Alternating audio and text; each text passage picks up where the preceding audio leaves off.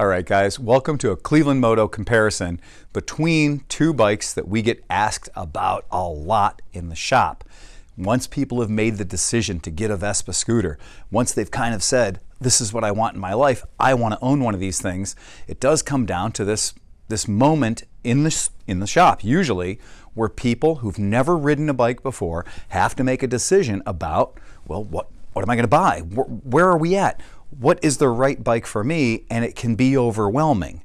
And when you get into the shop, there's a lot of this, we call it paralysis by analysis, where people are going to sit there and they're going to try to digest every website or every little brochure item all the way down. What I'm going to cover today in this video is the basic 6 or 7 things that you need to be aware of when you're making a decision to go between these two bikes. On our right, we have a Vespa Sprint 150.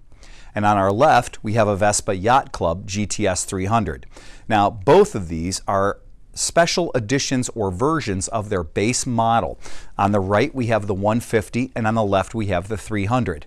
Now, in Vespa lore, going back into the 60s, you're going to know or you're going to hear about people referring to bikes as small frames and large frames. And that's because Vespa decided in the 60s to introduce a smaller version of their bike for smaller customers, for smaller riders, and for people who didn't need the large size bike. So we had Vespa small frames back then, and we have Vespa small frames today. We have Vespa large frames then, and we have Vespa large frames today. So in today, when you go into the motorcycle shop, you go into the scooter shop, and you're talking about getting a Vespa, the first thing that you need to determine is, are you going to buy a small frame? Or are you going to buy a large frame? Now, in the American market, the small frames are going to come as a 50cc or a 150cc. The large frames are only going to be available to you as a 300cc. Now, in the European markets, they have large frames that are available as small as 125cc for learner legal reasons and for restricted licenses. But just remember, for the American market, 50 cc's, which we don't talk about much here because they're very, very slow, 30 miles per hour or so, we're going to start with the 150s, the small frames, and we're going to then talk about the 300s, the large frames. The basic difference between the two bikes, as you can see right here, is the size. We're talking about the actual dimensions of the bike, the size of the bike. A common misconception is that the small frame Vespa, the Primavera or the Sprint, has a lower seat height than the 300. That is not true. It might feel like it's true, but it's not. According to Vespa's own website, according to the data they're putting out, both of these bikes have a 31-inch seat. Now, what is interesting is there is a lowering device for the Vespa small frame. It works on the Primaveras, it works on the Sprints, and that will lower the seat height on a Vespa an inch and a half or so. And it does make a difference. You will feel it. Going back and forth between a bike that is equipped with a seat lowering device or a bike that is not, you will feel the difference in the height of the seat. But keep in mind, anybody who tries to tell you, oh, well, you're 5'4", you should probably get a small frame as opposed to a large frame, they're not giving you the real deal here. What is more important between these two bikes is their weight. We're talking about the difference between a bike that weighs 258 pounds and a bike that weighs 348 pounds. So the small frame, the 150, that's a 258-pound vehicle. The large frame bike is a 348-pound vehicle, and that's 90 pounds, and that does make a difference.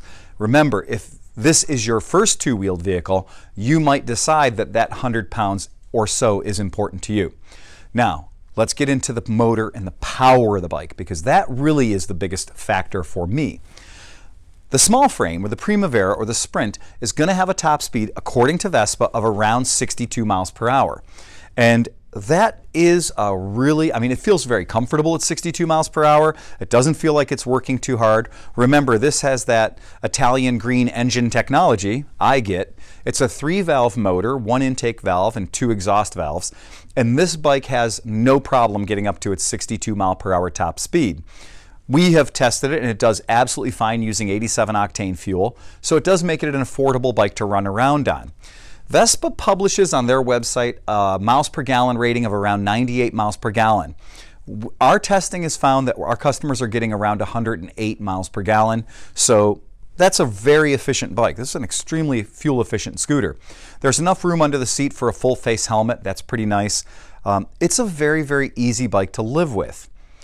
Now, in this bike, 62 miles per hour, are you going to really want to take that on the freeway? So that's a decision you need to make when you're considering going between the small frame and the large frame, the Primavera or the 150 and the 300. Now, that is a thing that does mean a lot when we're here in the showroom, when we're talking to people, interviewing them and trying to find out what their needs are. Also, remember, if you're going to be riding this bike 2 up, which means there's going to be 2 American-sized adults on this vehicle. Now, will it still go 62 miles per hour? Will it be able to pull you up the hill that you drive up and down all the time capably? Now that's the thing you're going to want to take into consideration, because this bike is advertised at about 14 horsepower and about 9 pounds-feet of torque. The 300, on the other hand, is 21 horsepower and about 16.5 foot-pounds of torque. And there's an HPE version coming out of the 300 right now that is going to be even higher, something more like 24 and change horsepower. So the 300 is about to get a facelift and a kick in the pants. So that also might be a game changer for you, because remember, this bike is advertised as having a top speed of around 80. And I can tell you from personal experience that these bikes will do 80 with no problem whatsoever. It is also extremely capable of cross-country touring. Our friend Bagel Donahue has run a Vespa GTS across America countless times. He's proven that this bike is a capable long-distance performer, and if you do want to take longer trips and you're looking at a motorcycle substitute, this is an excellent motorcycle substitute.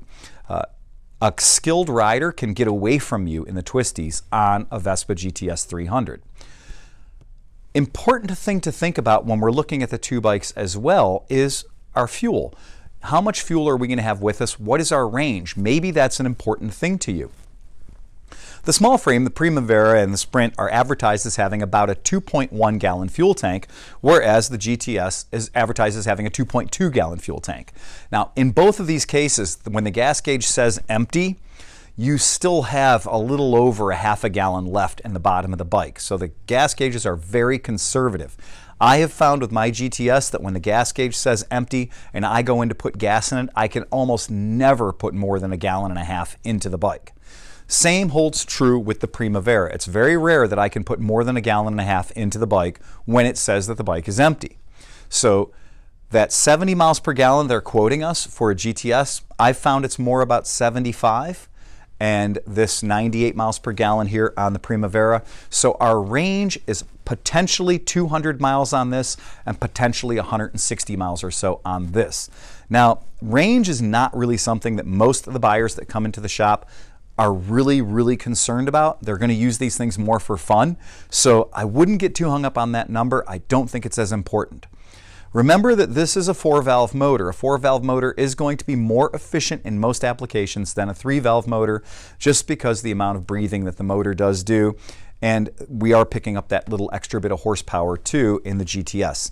The GTS is bigger. If you are riding it with 2 people, you are going to be a lot more comfortable on that GTS. The GTS has the fold-out foot pegs in the back for the passenger. That helps keep the passenger's feet away from your feet when you're sitting at a red light or you're pulling away from a red light.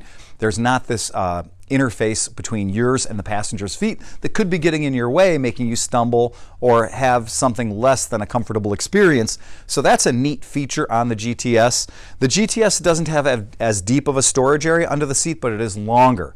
So if you're the type of person that wears a full face helmet and you want to put that helmet under the seat, you will have a hard time doing that with the GTS. The GTS is more accommodating to the small, shorty, or skid lid style helmets. The GTS storage area is longer, but not deeper. It is shallow and longer. Everything is upscaled on the GTS. Even if you look on both of these bikes, you'll see that they both have factory color-matched top cases. And you'll notice that the one on the Sprint is smaller than the one on the GTS. So it's just a little bit of a scaled down version. We're talking about something, it's minor. It's the difference between like 32 liters and 37 liters. But just the same, remember that everything is scaled down a little bit on the small frame. 2 large people, I'm 6 foot tall, over 200 pounds. I have no problem with my wife and I being on that GTS and having tons of room, being very comfortable for any kind of distance traveling, even on the freeway. On the Sprint, it is much tighter. So we're not going to try to get on the freeway, 2 of us on this bike. It is more for neighborhood use. It is not going to be as comfortable for us to be 2 of us on the freeway. Now, safety. Both of these bikes, as of recently, they've upgraded the 150, and the 150 now has 12-inch wheels. And that's a really nice thing, because for years our 150cc Vespas had 10-inch wheels, and then they went to an 11-inch wheel, which made getting tires a little more difficult for the front of these bikes. Then now we're finally at a standard universal 12-inch wheel, and there are hundreds of tire options available for 12-inch wheels. The other thing that's nice is both of these bikes have ABS. ABS on a scooter, keep in mind that ABS is going to be scooter ABS. So it's not going to be a multi-channel type ABS system. It is going to be literally to keep that front wheel from skidding and locking up on you in a rainy or slippery gravel, wet leaves situation. The ABS brakes on these bikes work very, very well. And the systems that they're using are excellent. Now, in the 300, they're going to up the game a little bit higher, and they have what's called ASR. And ASR is the Piaggio traction control system. And what that's doing is that's actually measuring the wheel speed of the 2 wheels, the front wheel and the back wheel. And if that back wheel is going faster than the front wheel, it's going to retard the power to the motor to keep those speeds equal. And if you ever want to see what that's like, simply put the bike on the center stand and try to rev it. Whereas a bike without ASR will just happily rev, whereas a bike with ASR will not. It will stop, and it will not let you spin the back tire if the front wheel is not moving. Now, there is an ASR button on the handlebars, so you can turn the ASR off. And just like the IGET, ASR does stand for something. This is a great trivia question for your friends. It's Antriebsschlupfregelung. And yeah, because they had to use the German word for that one, because apparently the Italian translation couldn't be crushed down into ASR for the Antriebsschlupfregelung. So that's what you're going to find on the 300cc, is that extra traction control, which is a really nice feature for people who, if you're going to be traveling around on cobblestone, if you're going to be traveling around in, moist riding conditions. It's very British out today. So that's where the Vespa 300 is going to shine. It has more safety built into the bike. It's not an option. It comes on every Vespa 300 you buy. There are many versions of the Vespa 300. There are many versions of the Vespa 150. Not just the ones we're showing you today. Go to your local dealer, check them out, because they always have limited editions. They always have, the Primavera, the Sprint, the 946. Those are all just versions of the 150. In the 300, we have the GTSIE, we've got the Super, we've got the GTV, we've got the Soggiorno, which is a 6 days commemorative bike. There's touring editions of both the 150 and the 300, which come with built-in luggage, front, rear, and windshields. So Vespa does give you a lot of options when you're looking at an actual Vespa product. Now keep in mind, all Vespas are Piaggios, but not all Piaggios are Vespas. Vespa denotes that it is a steel-bodied bike with the smaller wheels, and it's made in Italy. Whereas Piaggio is a giant company that makes all kinds of different models and makes of vehicles and equipment. The Vespa itself is always going to be the scooter. The Vespa is going to be what you think it is. It's the Italian word for wasp. And if you look at these vehicles, you will see that in the design. We have been dealing with Vespas. I personally have been dealing with Vespas since I was a little kid, and I absolutely love them. What has happened is they have sort of moved forward with the times. They went from being just the cheapest vehicle you could buy, the cheapest little two-wheeled vehicle you could purchase, to being now a flagship item, an item that you can be really proud of, an item that's going to give you far more performance than the ones from 20 or 30 years ago. So definitely do your homework. Go check them out. Sit on them. I know that we talked about the seat heights being identical, but this bike is wider and heavier. This bike is narrower and lighter. Your feet may be closer to the ground on the small frame simply because the bike is narrower. So check the bikes out, and remember, you can lower the 150 if you need to. Talk to your local Vespa dealer. Go check them out. If you want to come to our shop and see them, just go to our website, clevelandmoto.com. We have all of our Vespas listed up there. You can also give us your comments. If you think I missed something, something you wanted me to cover and I didn't, simply go to the comments section below and fill it out. Write your comments in there and I'll address them. I do answer all those comments. And remember, ride fast and take chances.